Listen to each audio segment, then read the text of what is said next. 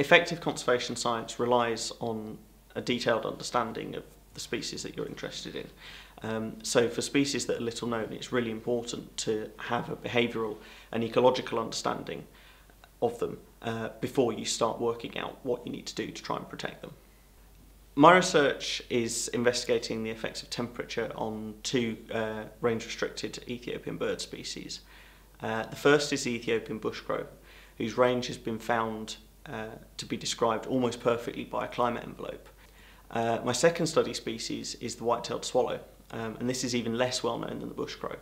Because the two species are quite taxonomically different, being a crow and a swallow, it's likely that the mechanisms operating on the two species are different. The white-tailed swallow nests in village huts, and so when I was carrying out a nesting study on the birds, I had to revisit villages every few days for a 2-month period in order to record the progress of the nests. This provided me with ample opportunity to get to know villagers and to talk to them about what I was doing.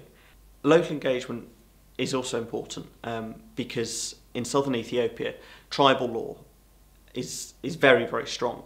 And so without the will of the local Bladon leaders, even a national park and the protection that it's supposed to bring to the species will be ineffective. My PhD is funded by the Natural Environment Research Council as part of their CASE programme, and this means that in addition to the funding from NERC, I receive additional funding and support from the Royal Society for the Protection of Birds, the RSPB, who are one of the major CCI partners. I also work with Nigel Collar from BirdLife International, who provides other support and advice, and through the BirdLife partnership I work with the Ethiopian BirdLife partner, the Ethiopian Wildlife and Natural History Society.